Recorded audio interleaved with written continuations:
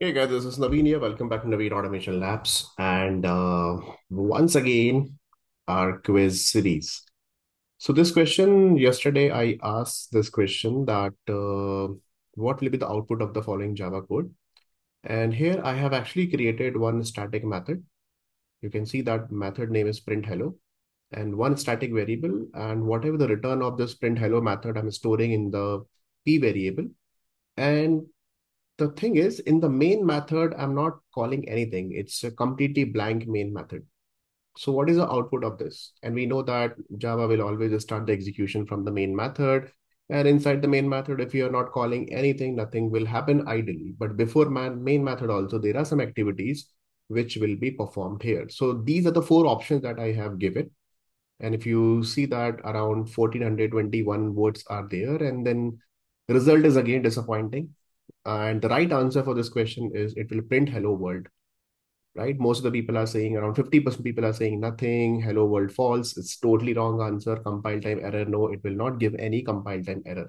So you can say that around 50 plus 21, which is 71 plus 5, around 75 people, you can say that, which is totally wrong here. Around 74% people. So what is the answer? Hello world. Let's see how to see this. So this is the code that I am having it. And here you see I have one static method and this print hello, I'm calling it. And then print hello is giving me the Boolean false. I'm storing it here and printing it.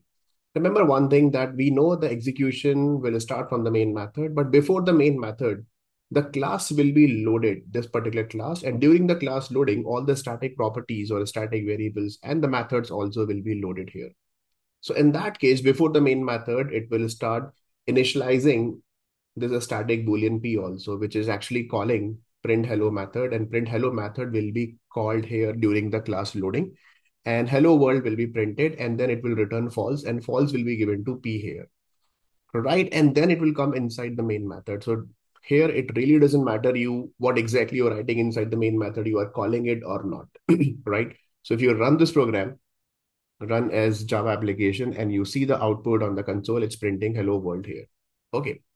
But what happens, let's see if I'm not making this a static here, right? And it's giving me Boolean p is equal to print hello. And then again, I'm running it. So let's see what happens in that case. Now this time Boolean p variable is not a static. So in that case, now it will not give any hello world here, right? See, so print hello method will be called only and only when you try to access p here. So during the class loading, this Boolean p will not be accessed. Why? Because this is non-static in nature. So non-static variables or non-static, sorry, this is non-static. It means this is the instance variable. You can say that. If I really want to call it, I have to create the object of this class. So now I have to create the object of, let's say, test t is equal to a new test here. And then I have to call this p here. So let's see if I'm accessing with the system.out.println t.p here. I'm calling it, and whatever the value which is coming, give it to me. Now, in that case, what will happen? It will try to call p, and p is actually equivalent to the hello world. And let's see what is the output in that case. So now the variable p will try to be initialized. Print hello method will be called. Hello world will be printed on the console. It will return false. False will be given to p, and then we are printing it here. And then the false will be printed on the console. But the actual question is that if I'm making it a static, then you don't need to create the object of this class and blank main method.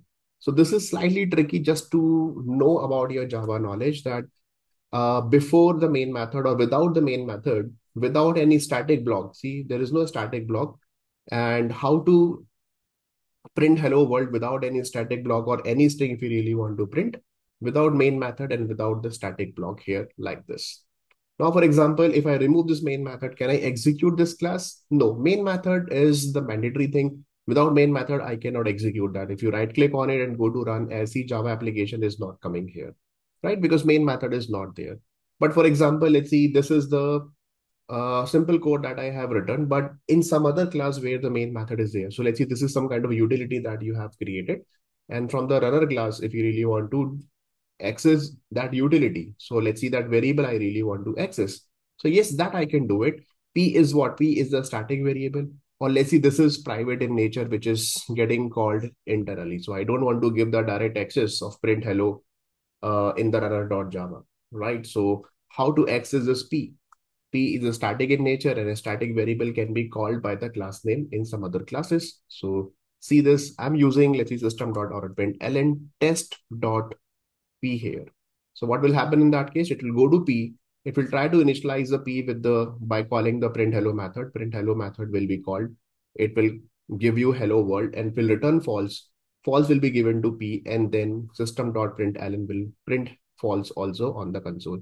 So if you run this class, and now you can say here that hello world false is getting printed here. Right, but here in this class, I have not written any main method. So obviously from the other class, you have to call the P by using the class name here. Do we have any practical use cases? Yes, we can do that.